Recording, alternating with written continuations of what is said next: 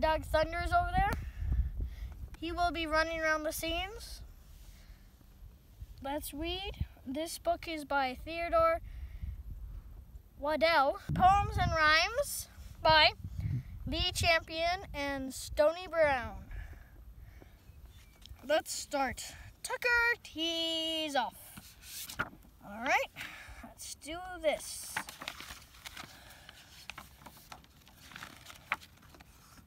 Tucker, tease off. One way to warn me, we're going on air. Dale is just before leaving time. Start wagging your tail. Know why the master is so darn good? It's blooming August, Puppywood. Woof. This is one picture. It says woof. CH9. I believe it's channel 9. Abbreviation CH is 9. Dogs and golfers that are stressed should loosen up to play their best. Block out the noise, block out the thought, and just move ahead with what you ought. And should your catty be a cat, don't ask advice. They don't know scat. A mastiff probably plays the tips. A big dog gives his shot some rips. But if you are Perkins, you better play the forward trees. I like the tees my pals prefer, and those kitty ones just make me purr.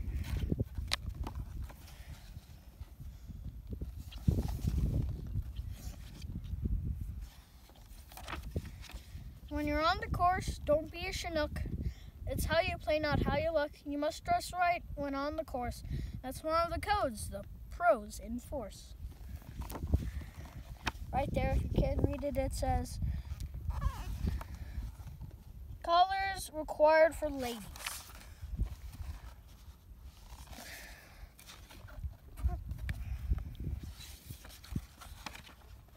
Across the course, I love to run and chase the birdies. That's my fun.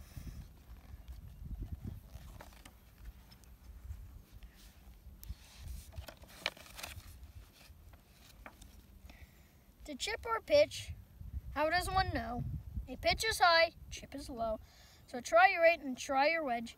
If you figure it out, you'll have the edge. To chip it in, just play it straight.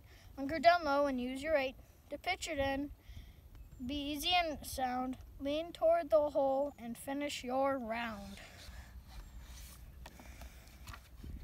My short game would become much better if I could use a wedge of cheddar. If you're on the links, you play with me, please practice simply contrast. Like when I'm trying hard to putt, don't be a toothy, muzzled mutt. So see this, so there's gonna be a couple of those, like all the pictures. I think those are golf tips. So maybe you should try and follow them. Alright. When lining up your putt, take some time and look behind. It's a way to avoid overloading your great canine mind. Then erase down to read the line. 3 remote bones to the left and you should be fine.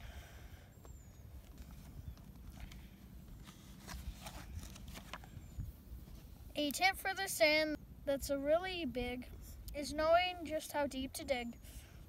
A tip for the sand that's really neat is knowing where to place your feet. A tip for the sand that's permanent is knowing where the kitty went.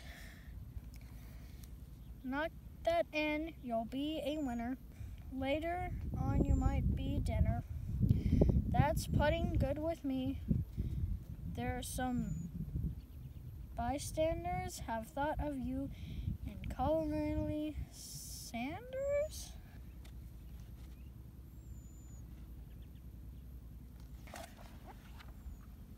Eyes on the ball and head real still is sinking putts, that's the drill. My plan is thus to simply chill, hold that thing and feel the thrill.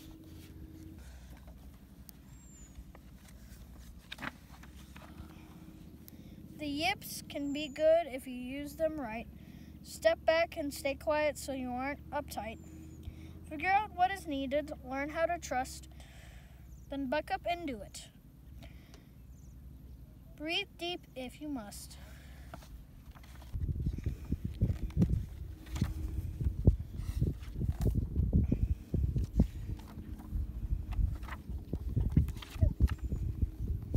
I'm further than you, so guess. I'm putting the line. The line looks good. I'm trusting my gut. The ground's quite even and heads uphill.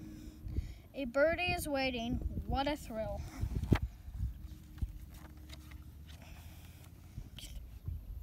Once you asked to mark my ball, I missed the point and covered all. He marked it.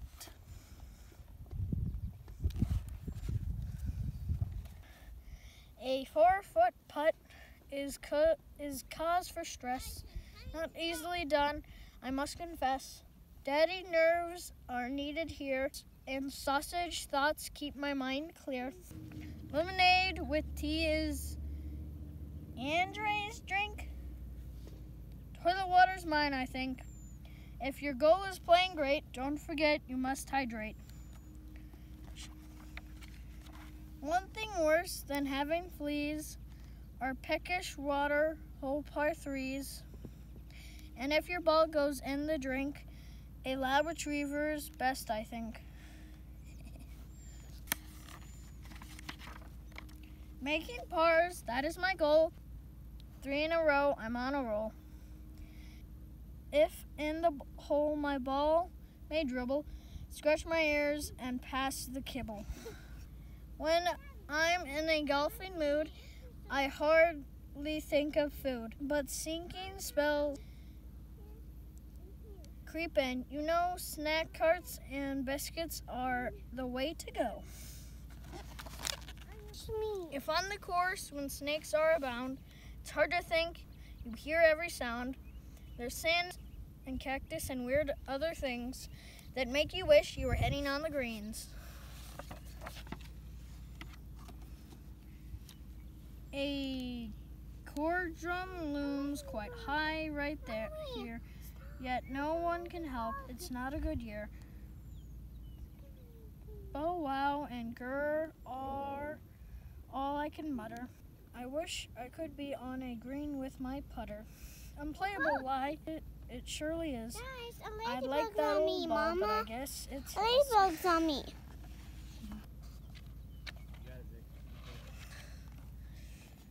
Finding your ball is tough in the fall because the seasons differ. With veered leaves that cover all, you'll find them with our sniffers. So they're trying to find the ball with their sniffers. Seasons will change and we dress for the worst.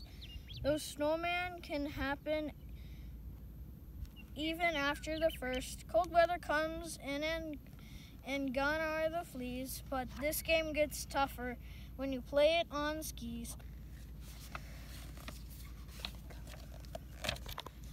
This game called golf is perfectioning to all.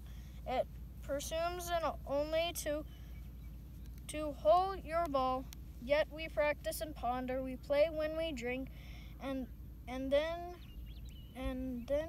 all that is needed is to try not to think. My best advice for keeping golf fun is to play with others who love it a ton.